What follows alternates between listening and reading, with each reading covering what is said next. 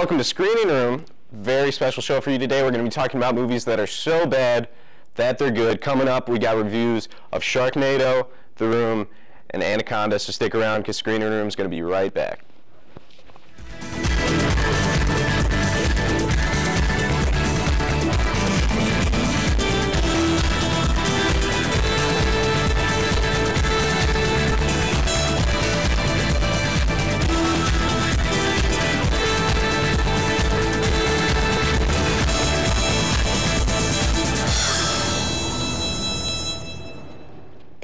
Hello and welcome to Screening Room. My name is Quinn Fitzsimons, here today with Matt Riley and Liz Jenner.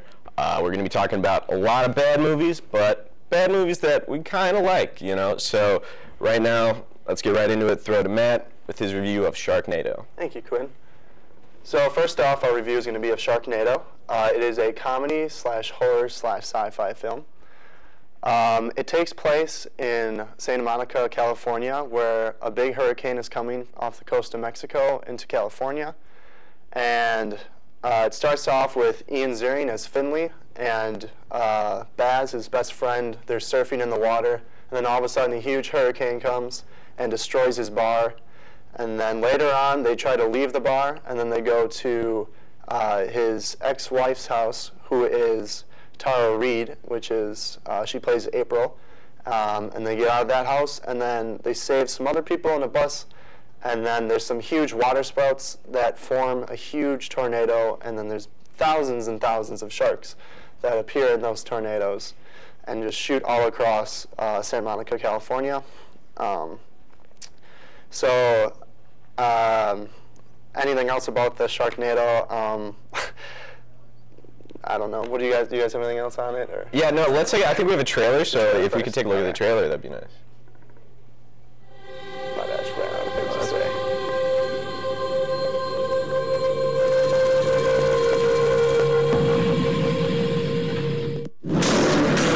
Hurricane David is poised to be the first hurricane. It's a storm. That's what's driven them all up north. I've never seen so many of them. We're so bold.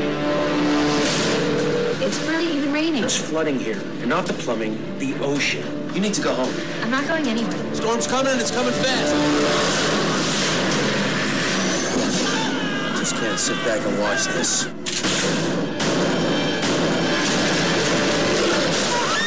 Tornado's heading towards the airport. We need to destroy it before it gets to them. Watch out! You can't just wait here and wait sharks to rain down on us.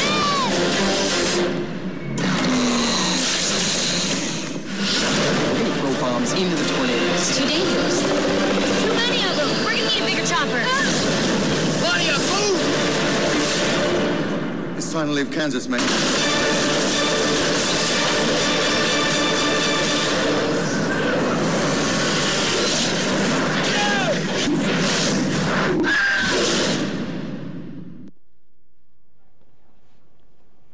So in my opinion, for the review of Sharknado, I thought it was a decent movie for being a continued bad movie. I thought that there was a lot of good scenes. My favorite, especially, it makes me laugh a lot when I see just thousands of sharks just somehow having the ability to jump at people and just fall out of the tornado and just kill just a bunch of people. But I also thought it was kind of gory. Other than that, I thought that the acting was decent, although the budget for the movie was only $1 million, so they couldn't cast that good of actors, and they couldn't put that much into like their budget for traveling and green screens and other stuff like that. So I just want to know what you guys thought of the movie as well.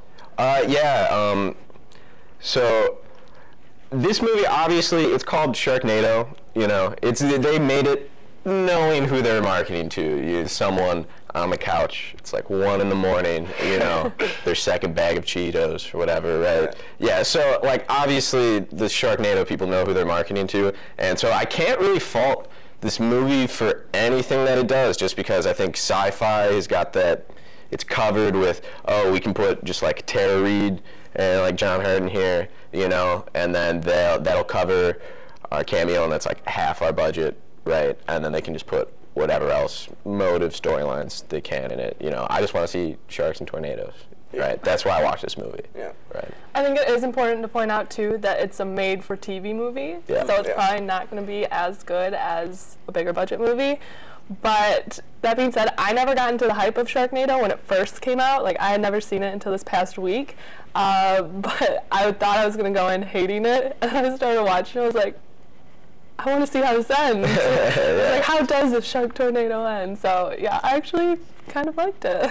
Yeah, very, like, the characters in it, I will say, are very creative in how they handle the situation. You know, there's that whole scene where they, like, rappel from the bridge to save the kids from the bus, right? Like, they just had climbing gear with them, I guess, Yeah, you know, right? But I think that's what makes this movie enjoyable, is just they have these MacGuffins that don't make any sense that advance the plot in a way just to have a shark come through a window. You know, like, that's the ultimate goal, I feel like, of every character in this movie. Yeah. Yeah. And I agree with the creative ways of killing the sharks. They had the bombs thrown into the tornadoes to blow up the sharks and to stop the tornadoes. They also had, somehow Finley was able to get a chainsaw and he cut up a couple of the sharks. Using the oxygen tank and shooting it to blow up the shark. Yeah. And then also John Hurt was using his stool from the bar to kill sharks and break them up. Don't say anything bad about my stool now. Yeah, exactly. Yeah. Exactly. Any other thoughts you have on the movie? I think we've said everything. I mean, like, honestly, Sharknado, it's enjoyable, and you know what you're going to get, right? And that's why I think people like this movie and why it's become famous. You know? Yeah, for sure. Well, I think that's enough on Sharknado right now. So we'll be right back with more Screen Room, but we're going to take a look at some of those adorable perfect pets.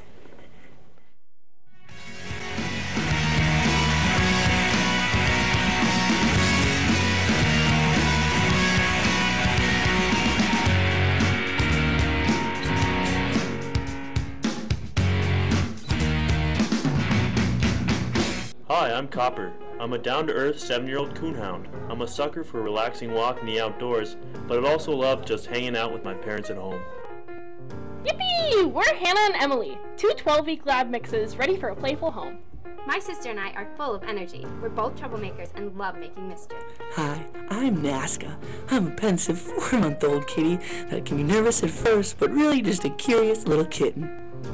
Oh, hey there! This is Mama Kitty here. And I'm just a friendly feline, and I'm looking for a forever home.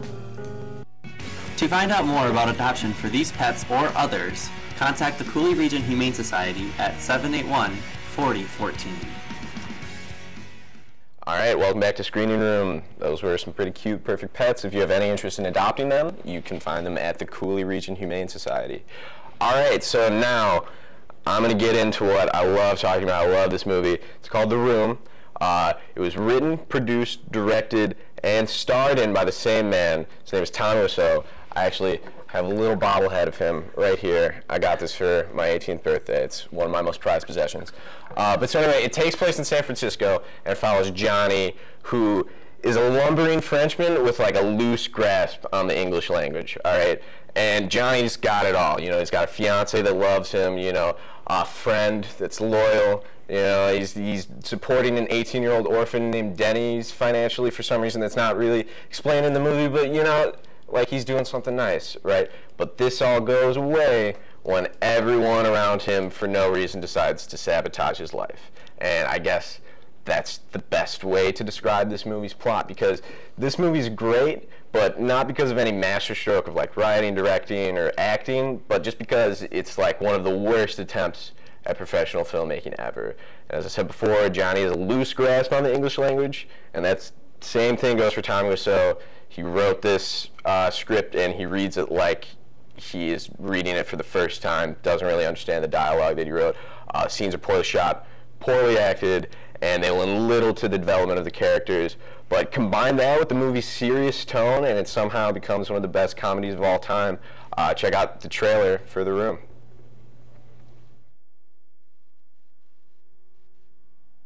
I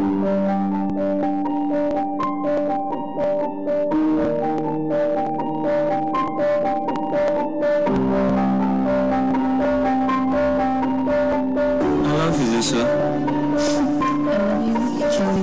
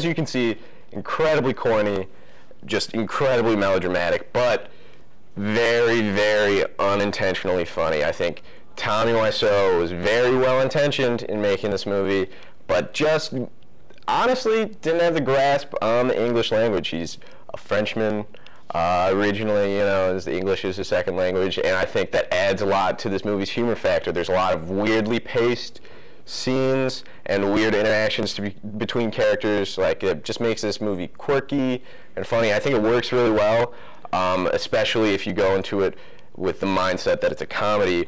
But what do you guys think? What are your thoughts on The Room? Well, this movie has been deemed the worst movie ever made, and I think it earns that. This is the worst movie I've ever seen. The first 2 lines he says, I was like, oh no. It's rough. It's got some really bad acting, and I could not get into it. It was a little too much for me. Bad acting, the sets were a little off for me. I did not enjoy this movie. Yeah, I can respect that you are very passionate about this movie, Quinn. Yeah. I am more on Liz's side here. I get that. I do think the movie's very quirky and weird, but I don't think that it's all that bad. There's a couple of parts of the movie that I do like, especially when Johnny says some funny quotes like, "You're tearing me apart, Lisa." Yeah, you're tearing me apart. Yeah, and the green screens I think are kind of funny, kind of get to me a little bit.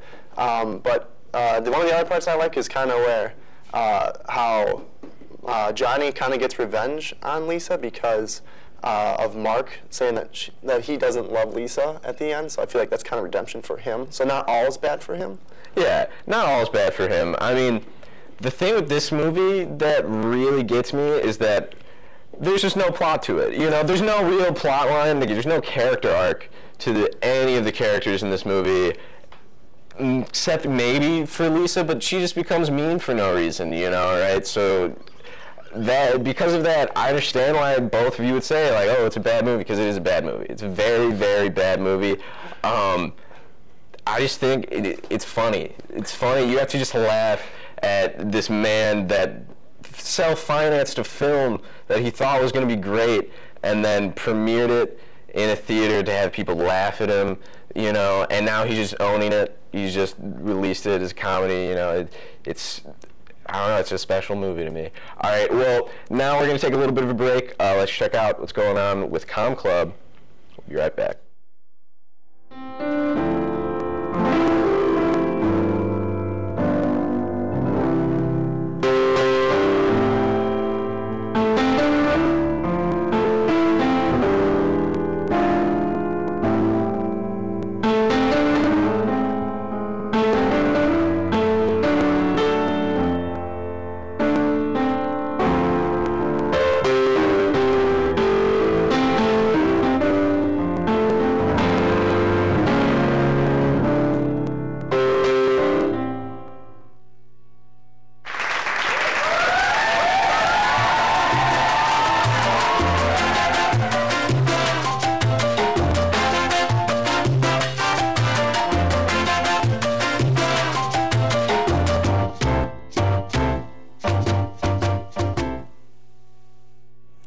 Time for us to look at the movie Anaconda. Anaconda takes us on a journey with a documentary film crew who is looking for a mysterious lost tribe in the depths of the Amazon.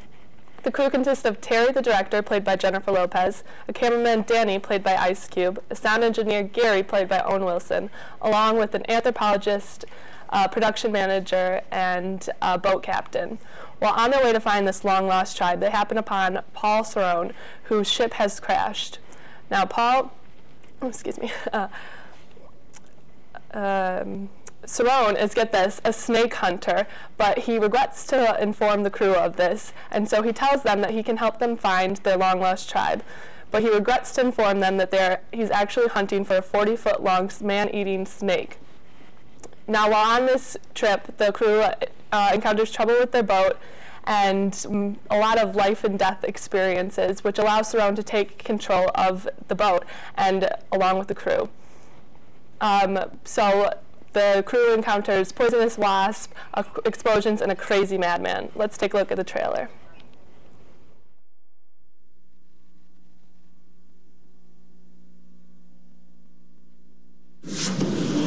All right, everybody, double check your gear. Make sure it's all on board. Pray you didn't forget your bug spray. They have come to the world's most isolated jungle to explore the unknown Amazon. Ready? I think so. And conduct scientific research to prove the existence of a long-lost tribe. Shama worship giant snakes, anacondas as gods, protect us. What is this? Anaconda skin. Is snakes out there this big? This skin is 3 or 4 years old. Whatever shed it has grown since then. Snakes don't eat people. Oh, they don't? That's it, man. I'm getting the hell back to L.A. So it's good to be prepared. Now, they are the ones being watched. Do you hear that? The ones being followed. Nobody move. The ones being hunted. There's something down there. That's right. No, I really mean it. I really mean it too. But not by anything human.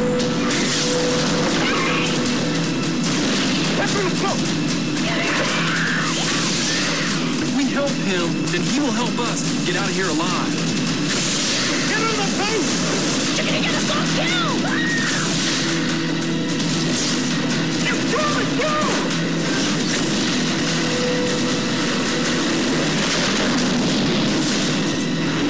Anaconda, when you can't breathe, you can't scream.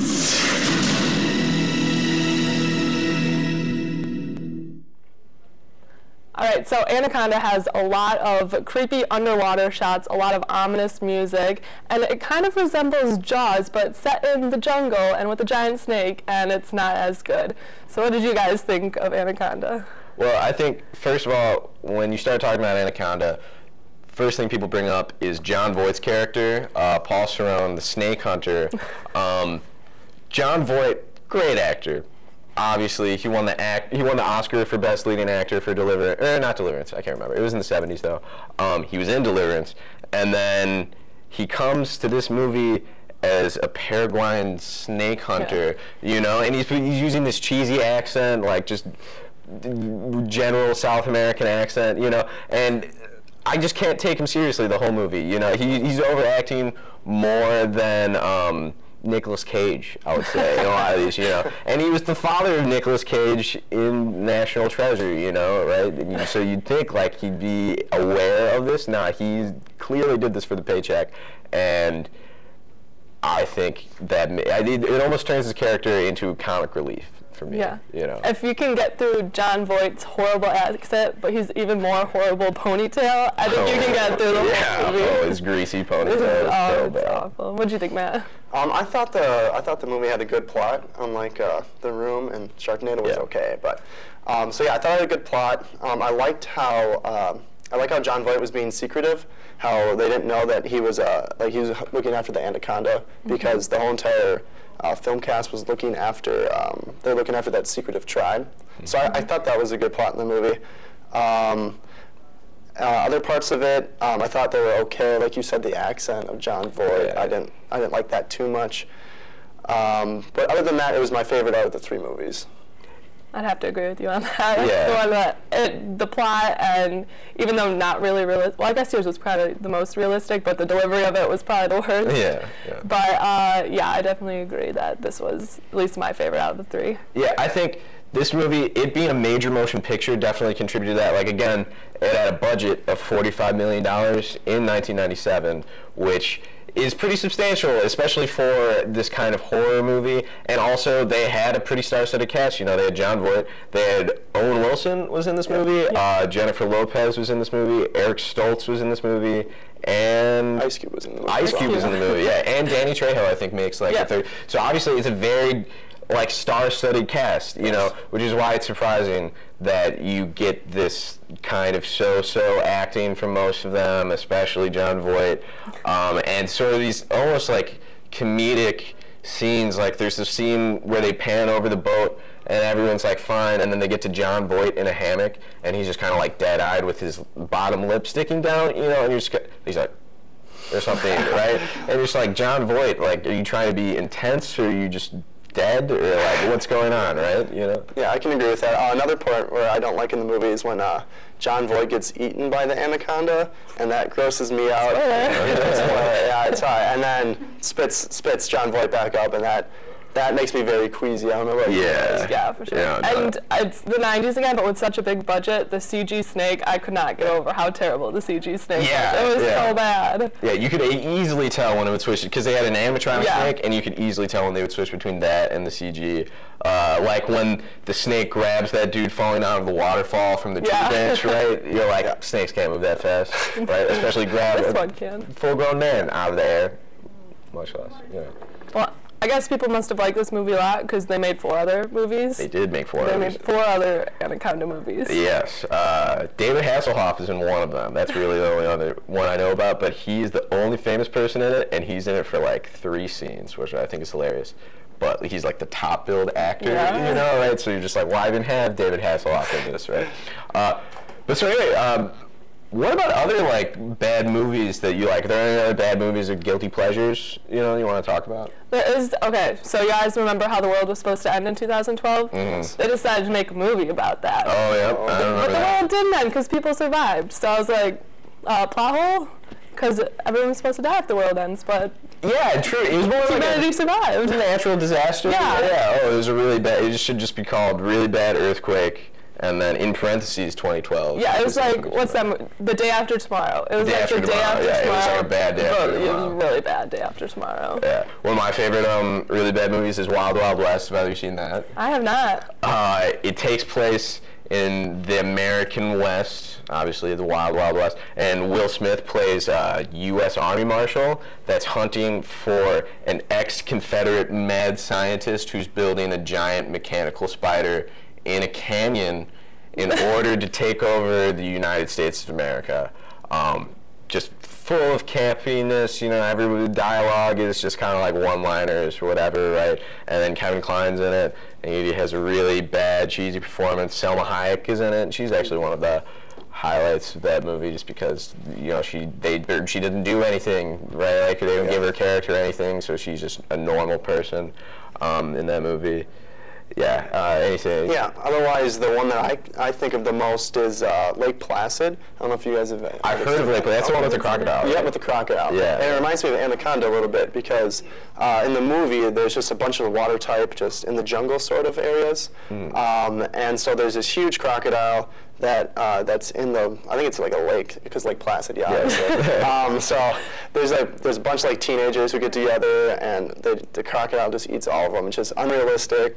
CGs are bad. It just reminds me of a lot of these movies. Yeah, well, it's actually funny that you compare it to Anaconda because they actually made a Lake Placid versus Anaconda movie. Oh, I think it was straight to video. It was like the 5th Lake Placid and like the 6th Anaconda or something like that they made. Yeah, so I bet that would be just incredible, you know, Lake Placid versus Anaconda. I really hope there's a snake versus crocodile fight somewhere out there.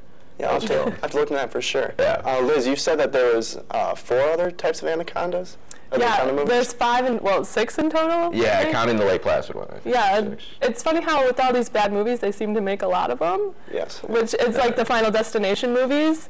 They're not the greatest, and maybe they're just trying to get it right the whole time, but they're pretty bad. Yeah.